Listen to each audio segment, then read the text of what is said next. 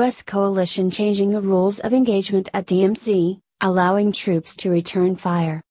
The demilitarized zone along the 38th parallel in the Korean Peninsula is one of the most hotly contested stretches of land on the planet. That line separates the Communist North from America's allies in the South, and has come under renewed attention since Kim Jong-un began ramping up North Korea's nuclear ambitions. Big-picture strategic problems have dominated the Korean issue, but just days ago a much more down-to-earth tactical question came to the forefront: when are South Korean troops allowed to shoot back? Last week, an apparent defector from the rogue regime fled south across the DMZ and was shot at by his former North Korean comrades.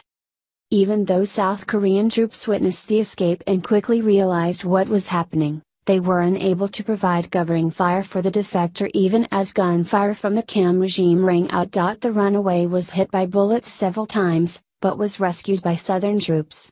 After intensive surgery, his recovery is still uncertain, but he may have been able to escape unscathed if Allied forces had been able to shoot back. Even though it appears that North Korean troops openly fired through the border and into South Korea territory, complex rules prevented Allied forces from returning fire. Now, defense officials are re-evaluating the rules of engagement at the DMZ.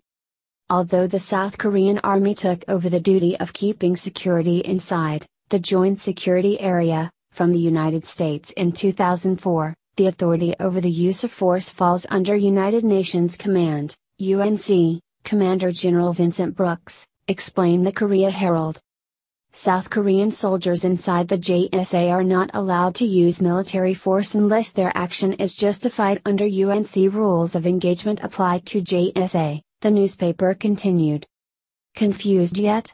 You're not alone. The rules of engagement are murky at best, and every situation has to be carefully evaluated.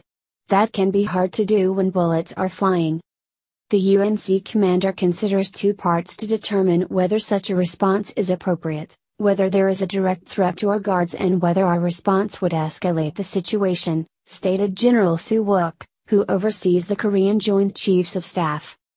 If the North Korean soldiers were found to have crossed the MDL and fire shots even after the fleeing soldier crossed the border line, it would be a violation of our armistice agreement between North Korea and the UNC, the Korea Herald reported.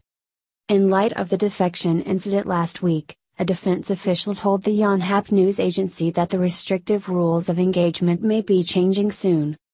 We're going to consult with the UNC to allow South Korea to return fire immediately when there is a gunshot from North Korea and there is a sign that a North Korean soldier would bring harm to our forces, the unnamed military source informed Yonhap News.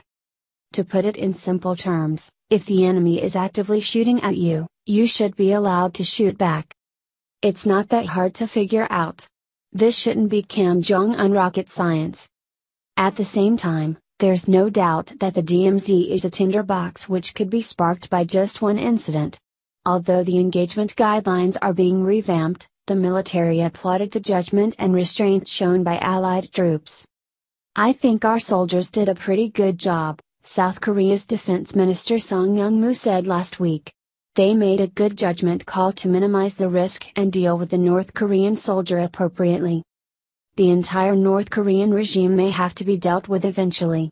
Until that happens, the 38th parallel remains one of the most tense places on Earth. If you think American and South Korean allies should be able to defend themselves, share this article now.